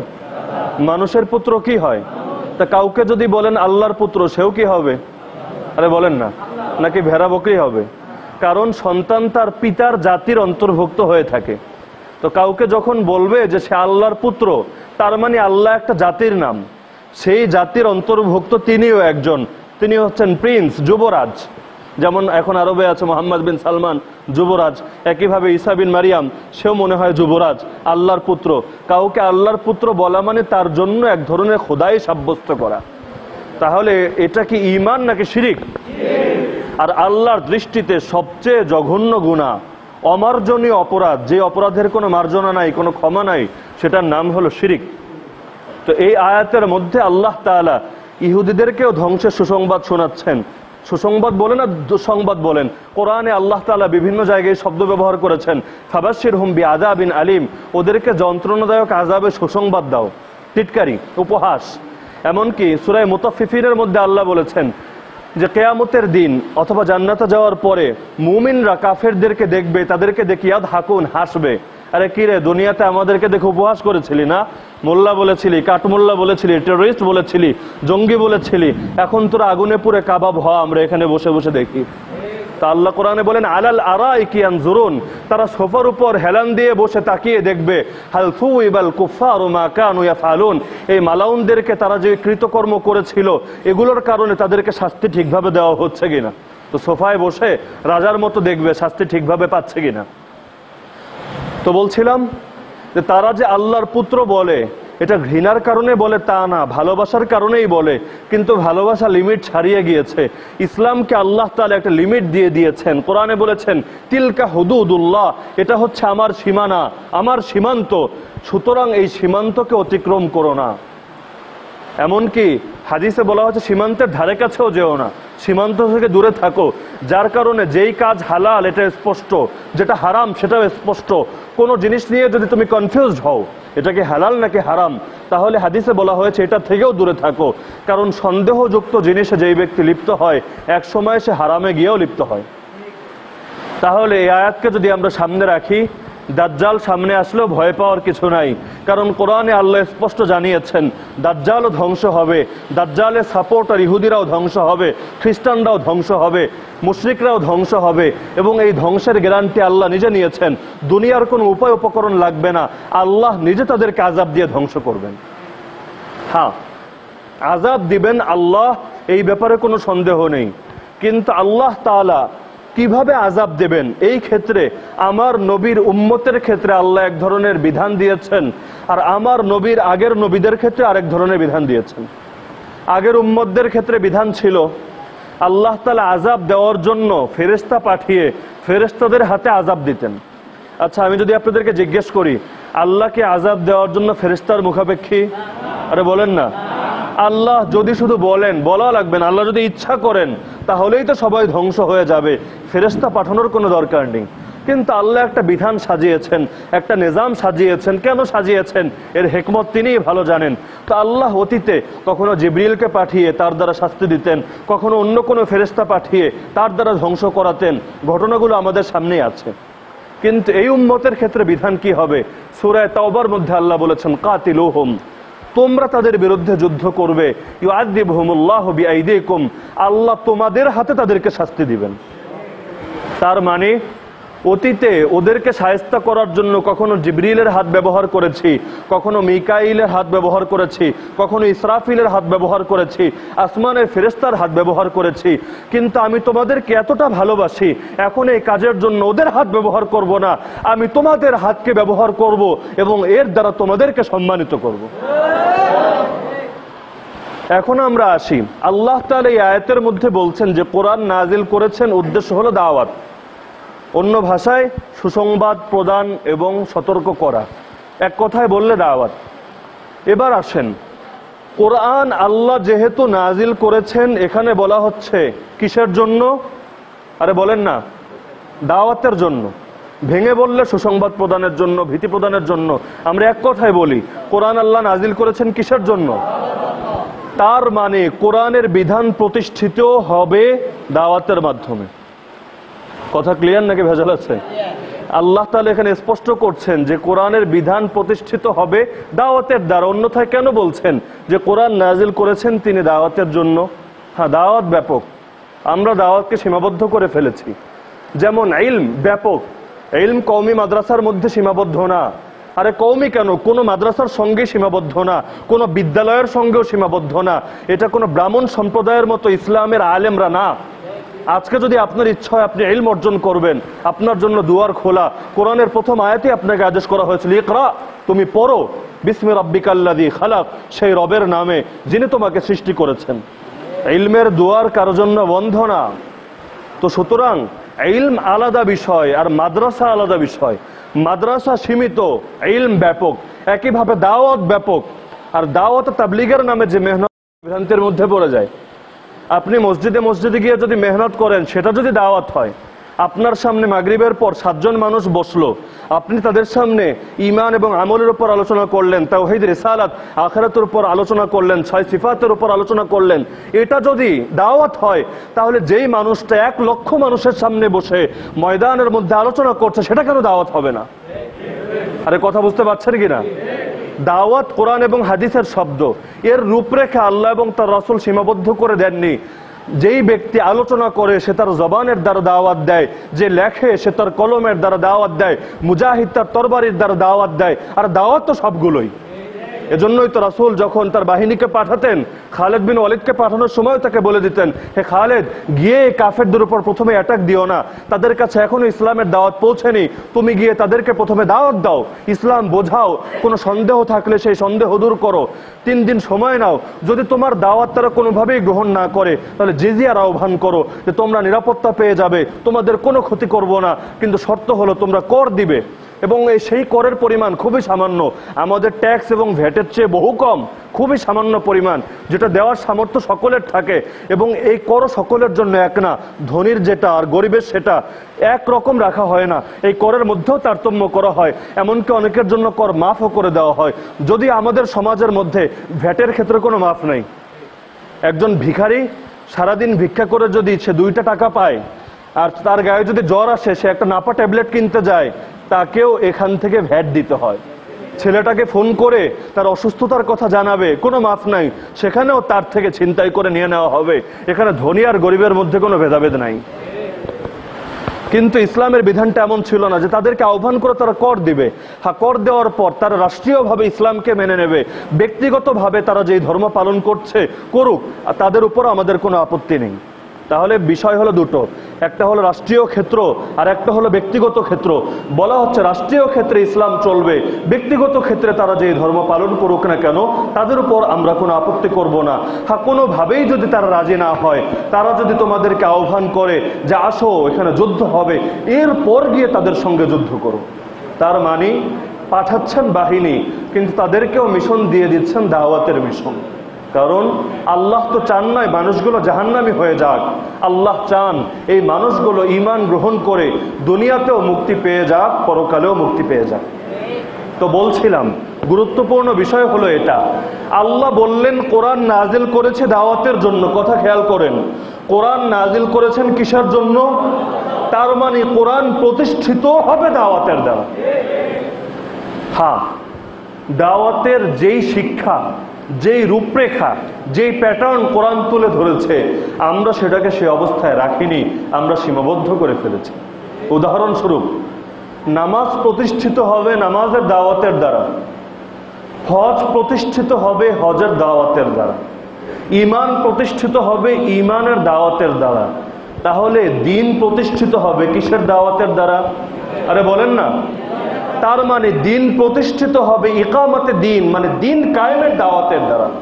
একটার দ্বারা আরেকটা হবে না। ভাত খেলে এই ভাত আমাকে গ্রিলের কাজ দেবে না, আবার যদি গ্রিল খাই সেটা আমাকে ভাতের কাজ দেবে না। প্রতিটা আলাদা। আমার যেই ধরনের চাহিদা সেটাই আমাকে গ্রহণ করতে হবে। আমি যদি মানুষকে নামাজি বানাতে চাই, নামাজের দাওয়াত দেব। যদি কালেমাওয়ালা বানাতে চাই, কালেমার দাওয়াত দেব। ঈমানওয়ালা বানাতে চাই, ঈমানের দাওয়াত দেব। জিকিরওয়ালা বানাতে চাই, জিকিরের দাওয়াত দেব। আত্মশুদ্ধিওয়ালা বানাতে চাই, আত্মশুদ্ধির দাওয়াত দেব। আর যদি দিন কায়েম করতে চাই তাহলে কোন দাওয়াত দেব? আরে বলেন না।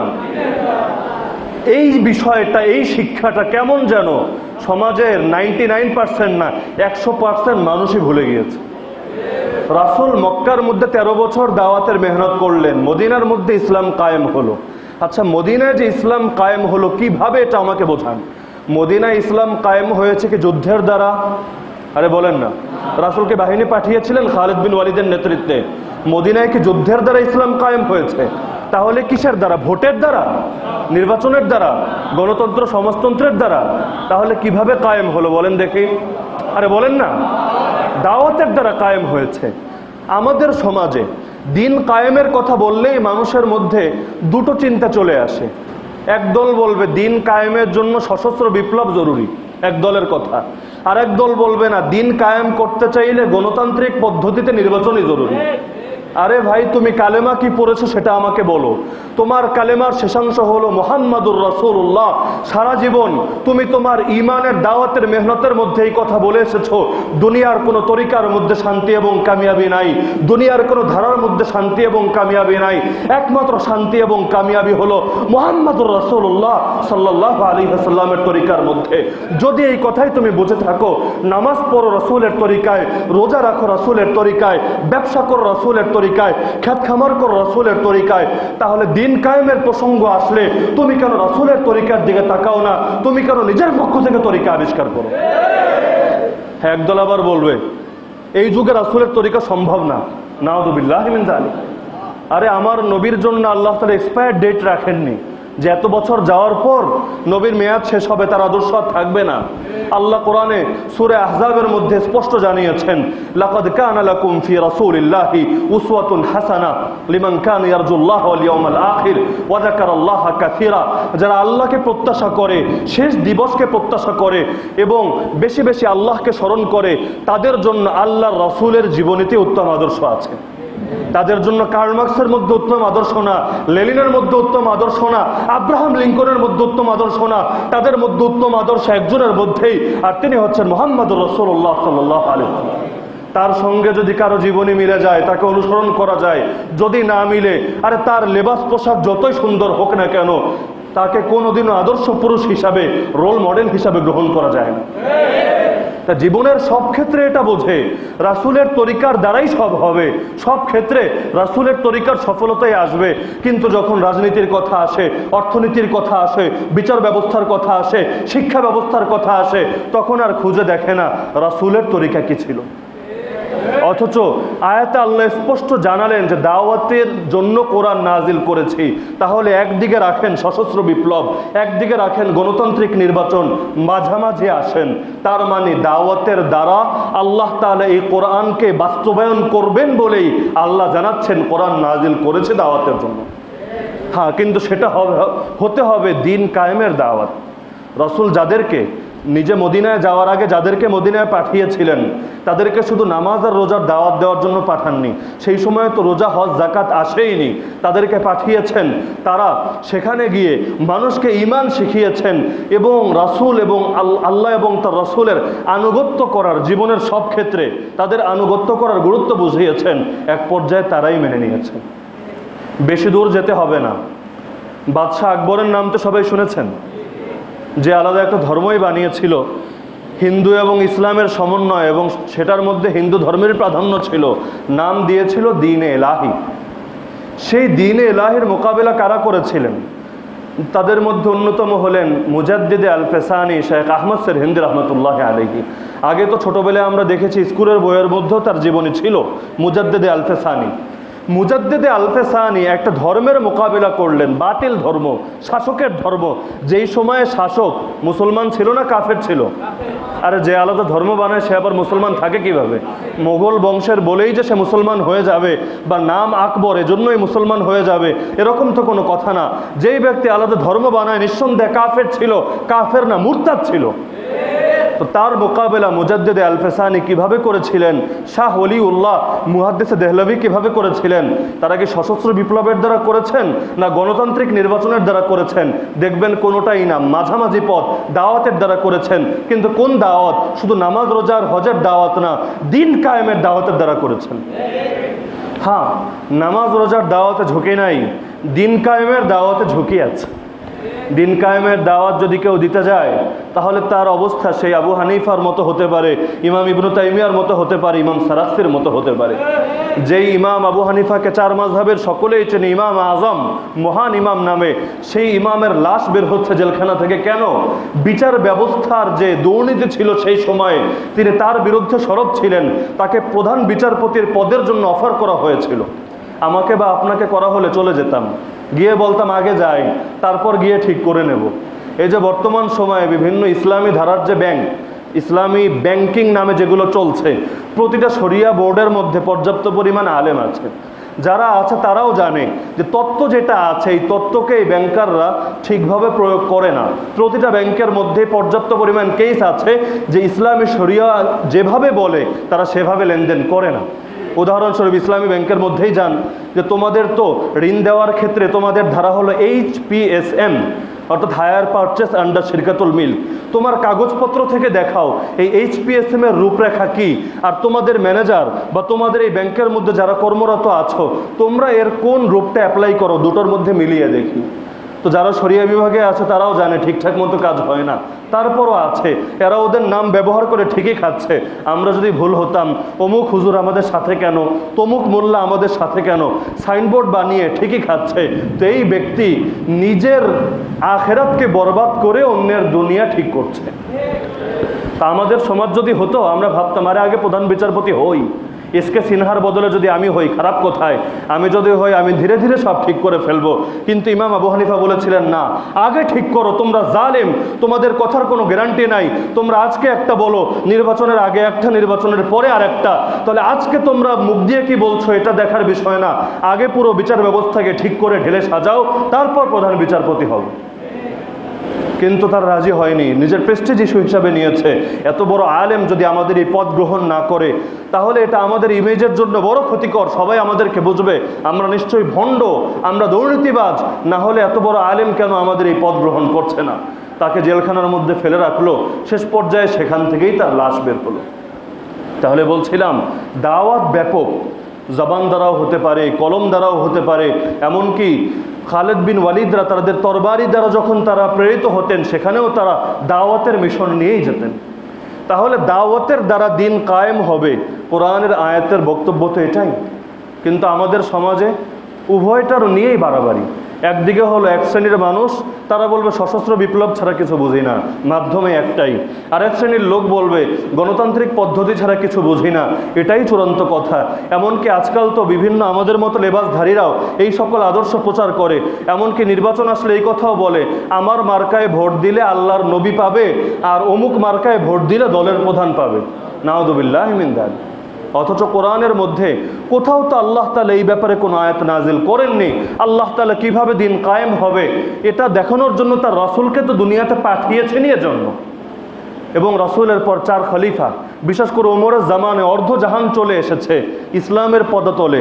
তো রাসূলের 13 বছর, হিসাব করেন শুধু রাসূলের 13 বছর, আবু বকরের 2 বছর, কত হলো? আচ্ছা, রাসূলের 13 বছর হলো মক্কায়, মক্কার 13 বছরের মেহনতেই কিন্তু দিন কায়েম হয়ে গিয়েছে। আবু বকর রাদিয়াল্লাহু আনহু 2 বছর মেহনত করলেন, সেই সময়ে কিন্তু আশপাশেও দিন ছড়ানো শুরু হয়ে গিয়েছে। উমর রাদিয়াল্লাহু আনহুর সময় তিনি অর্ধজাহানের খলিফাই হয়ে গেলেন। অপরদিকে আমাদের লোকেরা 40 বছর 50 বছর না, শত শত বছর ধরে মেহনত করে দিন কায়েম করবে তো দূরের কথা, নিজেরাই না ক্ষমতায় আসতে পারে, না কিয়ামতের আগে আসতে পারবে। 10 জন মিলে দল শুরু করলে 1 সপ্তাহ পর হয়ে যায় 8 জন, আর 2 জন গিয়ে আরেকটা দল খোলে, তারপরের সপ্তাহে গিয়ে আবার আরেকটা ভাঙন হয়, এরা একটা গ্রুপ তারা আরেকটা গ্রুপ, প্রত্যেকেই সভাপতি হতে আকাঙ্ক্ষী। এখন এত সভাপতি তো বানানো যায় না, নেতৃত্বের দ্বন্দ্ব, কেউ কাউকে মেনে নিতে পারে না। তো যাই হোক, মূল খোলাসা হলো আল্লাহ বললেন আমি কোরআন নাজিল করেছি দাওয়াতের জন্য, সুতরাং কোরআনের মূল প্রতিপাদ্য বিষয় হবে দাওয়াত। পূর্ণাঙ্গ কোরআনের দাওয়াত না আংশিক কোরআনের দাওয়াত? হ্যাঁ, কেউ যদি আংশিক কোরআনের দাওয়াত দেয়, বাকিটার উপর ঈমান রাখে, তাহলে সেই কথা বলতে পারে যে আমি যেহেতু আংশিক কোরআনের উপর আমল করছি, ইনশাআল্লাহ আমি আংশিক প্রতিদান পাবো, কিন্তু আমার এখন অনেক কিছু বাকি রয়ে গেছে। কিন্তু কেউ যদি মনে করে আংশিকটাই পরিপূর্ণ, তাহলে সে ভ্রান্তির মধ্যে আছে। একটা বড় গাড়ি চলতে চাইলে, এটা মাঝে মধ্যেই বলি, একটা বড় গাড়ি চলতে চাইলে অন্তত 4টা চাকা লাগে। ইসলামের অনেকগুলো চাকা আছে, আপনি হয়তো একটা চাকা, হয়তো আপনার চাকাটার মান ভালো, অনেক দামি, কিন্তু এক চাকা নিয়ে কিন্তু এত বড় গাড়ি চলবে না। এই গাড়ি চলতে চাইলে আরও চাকা লাগবে। সেই চাকাগুলোকে আপনি নিজের প্রতিপক্ষ ভাবলে হবে না, নিজের সহযোগী ভাবতে হবে। তো দুনিয়ার মধ্যে সবাই কখনো এক প্ল্যাটফর্মে আসবে না, এটা কোশ্চিনকালেও সম্ভব না। সাহাবিদের মধ্যেও দেখেন, সাহাবা যুগের মধ্যেও আলী মুআবিয়া রাদিয়াল্লাহু আনহুর মধ্যে যুদ্ধ হয়েছে কিনা, আলী রাদিয়াল্লাহু আনহু আয়েশা রাদিয়াল্লাহু আনহার মধ্যে যুদ্ধ হয়েছে কিনা? তো সাহাবা যুগেই যদি এরকম হয়, পরবর্তী যুগে তো আরও বেশি হবে, এটাই স্বাভাবিক। কিন্তু আমাদের মধ্যে যতই ভিন্নতা থাকুক, যতই মতের আমাদের মধ্যে দ্বন্দ্ব থাকুক না কেন, কিন্তু ঈমানের ভ্রাতৃত্ব, তাওহীদের ভিত্তিতে ঐক্য, এটা সকলের মধ্যে থাকা জরুরি। তো এজন্য কোরআনের মূল শিক্ষাগুলোকে যদি আমরা সামনে রাখি, তাহলে দাজ্জালের ফিতনা থেকেও বাঁচতে পারবো, এবং দাজ্জাল আসার আগে ঈমান বাঁচানোর জন্য যত কঠিন হালত আমার সামনে আসবে, সেগুলোর সামনেও ইনশাআল্লাহ আমরা বাঁচতে পারবো। তো আমার শেষ আহ্বান এটাই, সমাজের মধ্যে আমরা যারাই দ্বীনের যে কোনো লাইনে মেহনত করি, এখানে মসজিদে যারা আছি প্রত্যেকেই কোনো না কোনো মেহনতের সঙ্গে জড়িত। একজন এই মেহনত, একজন সেই মেহনত, একজন এই ধারা, একজন সেই ধারা, কিন্তু যে যেটাই হোক না কেন, ঈমানের ভ্রাতৃত্ব, তাওহীদের ভিত্তিতে ঐক্য কোনোদিনও যেন আমাদের ভেতর থেকে হারিয়ে না যায়। আমরা অন্যকে সহযোগী ভাববো, প্রতিপক্ষ ভাববো না। কারো ভুল থাকলে মহব্বতের সঙ্গে শুধরে দেব, এমন যেন না হয় কাফেরদেরকে ভালোবেসে বুকে আগলে নিলাম আর মুসলমান ভাইকে ঘাড় ধাক্কা দিয়ে শত্রু বানিয়ে ফেললাম, তার বিরুদ্ধে প্রচারণা চালালাম, এরকম যেন না হয়। যদি এরকম হয়ে যায়, তাহলে এই দ্বিধা বিভক্ত উম্মাহ, হাজার হাজার ভাগে বিভক্ত উম্মাহ কোনোদিনও আর এই ধ্বংসের গহ্বর থেকে মুক্তি পাবে না। কাফের বেঈমানরা চিরকাল তাদের উপর রাজত্ব করেই যাবে। কাফেরদের মধ্যেও যে সবার একমত তা না, এমনকি তাদের রাজনীতির সিস্টেমও ইংল্যান্ডের সিস্টেমের, আমেরিকার সিস্টেমের মধ্যে এক না। কিন্তু আপনি দেখেন কিছু বিষয়ে ইউরোপীয় ইউনিয়ন তারা এক হয়ে গিয়েছে, কিন্তু মুসলিম বিশ্ব পারে না এক হতে। বিশ্ব দূরের কথা, একটা দেশের লোকেরা পারে না এক হতে। দেশ দূরের কথা, একটা জেলার লোকেরা, একটা পাড়ার লোকেরা, একটা গ্রামের লোকেরা পারে না এক হতে। আরে গ্রামের লোকেরা দূরের কথা, যারা নিজেরা এই সমস্ত লেবাস পরিধান করে তারাও পারে না এক হতে। তো যতদিন পর্যন্ত আমাদের এই হালত থাকবে, ততদিন পর্যন্ত সফলতা কোশ্চিন কালেও আসবে না। যদি সফলতা পেতে চাই, আল্লাহ কোরআনে মাধ্যম বলে দিয়েছেন, ওয়াতাসিমু বিহাবলিল্লাহি জামিআ, সকলে মিলে একত্রিত হয়ে ঐক্যবদ্ধভাবে আল্লাহর রজ্জুকে, আল্লাহর রশিকে, অর্থাৎ দ্বীন এবং কোরআনকে আঁকড়ে ধরো। ওয়ালা তাতাফাররাকু, তোমরা পরস্পর বিক্ষিপ্ত হয়ে যাও না। তো আল্লাহ তাআলা আমাদের সবাইকে মতের ভিন্নতা যতই থাকুক না কেন, আমাদের মনের যেন ভিন্নতা না আসে, সেই তৌফিক দান করুন। আল্লাহ তাআলা দ্বিধা বিভক্ত উম্মতকে ঐক্যের বন্ধনে আবদ্ধ হওয়ার তৌফিক দান করুন। ওয়া আখিরু দাওয়ানা আনিল হামদুলিল্লাহি রাব্বিল আলামিন।